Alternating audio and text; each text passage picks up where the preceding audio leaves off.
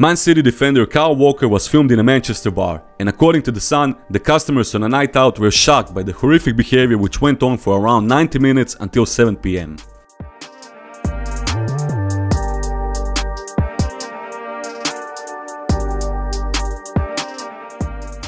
Kyle Walker arrived to the bar with his friends on Sunday and was reportedly already visibly drunk, and shortly after, Walker started exposing himself in a bar and leaning and grinding on blonde women and other female customers.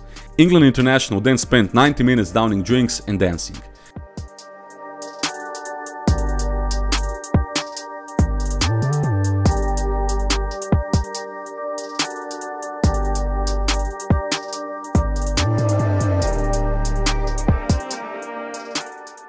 Kyle Walker's wife Annie Kilner is nowhere to be seen in the video. Although Walker may claim his flashing was a joke, he could be quizzed for indecent exposure, which if proven carries a maximum 2-year jail term.